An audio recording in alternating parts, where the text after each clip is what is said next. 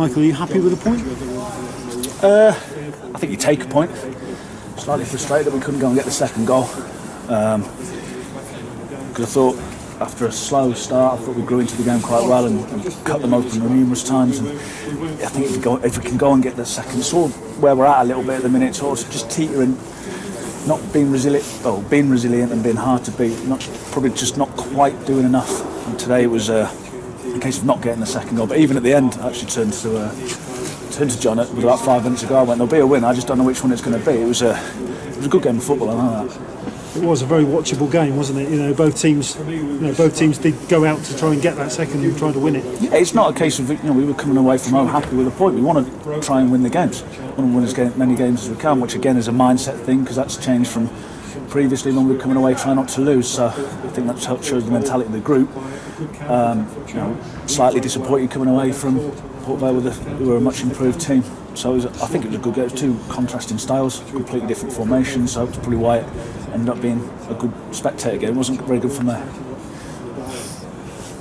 Another goal for Alex. He's 7 now. He's out on his own as leading scorer, and he took it very well. Yeah, he did. He, that's where we want to get him in those sort of pockets down the sides of centre halves. Because if I was one, I wouldn't want to run against him.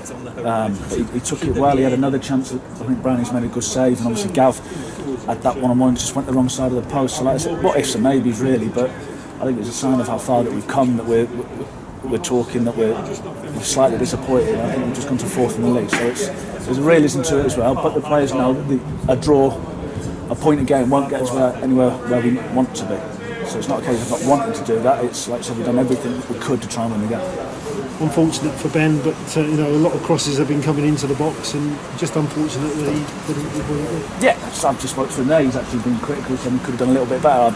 I've been in that position many a time and had the same result, unfortunately. So, like I said, that's what they do. They load the box. They put plenty of balls in there, which is why that we could play through the middle of the pitch because they strip it a lot of the time. But obviously, on the flip side to that, they get high and wide and put balls in the box and Popey as a threat. Because if Toes hadn't done it, I think it would Pope in behind him. He probably would have tapped him anyway. So. Did you feel you dealt with Tom Pope a lot better? You knew about him after the cup tour. You feel you dealt with his threat better this time? If I'm being brutally honest, I thought we dealt with him quite well.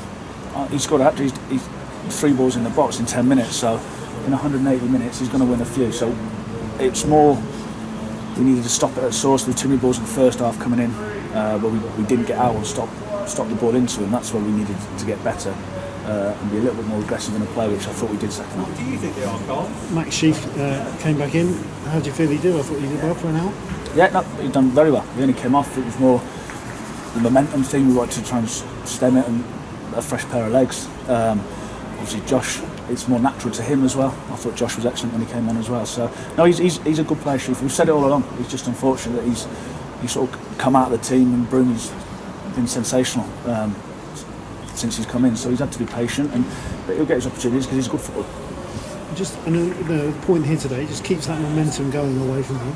Yeah, it's we're nearly halfway through the season. We've lost 3 games, so we know the draws won't get us enough. But it's shown a real determination and resilience not to lose games. And like I said, repeating myself, but we did everything.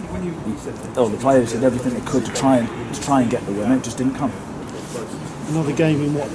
5 days' time.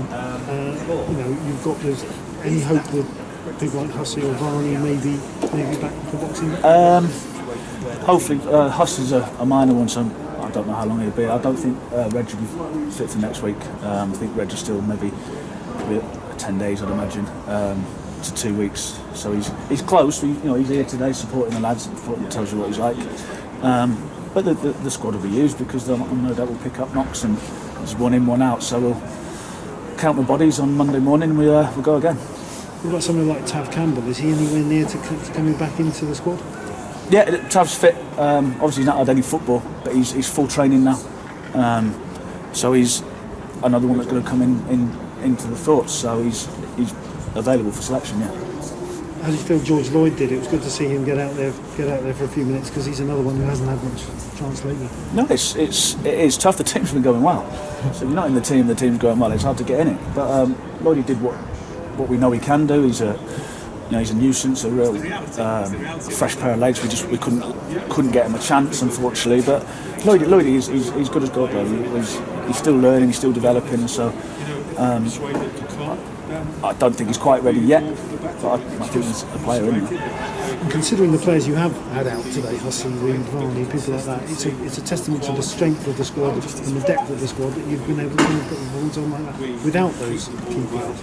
Yeah, well, if you look at the team that's been going well, it's obviously Ruben's not been available all season, but you've got Connor Thomas who's not in the team. Huss is a key part of what we do, and Reg. So you take 3 or 4 key players out of any team, it's going to affect them. But I didn't think it affected us too much today. Like I said, it's just that one moment of quality we couldn't seem to pick out, because we had enough opportunities in their box, just we couldn't find that one pass or that one cross.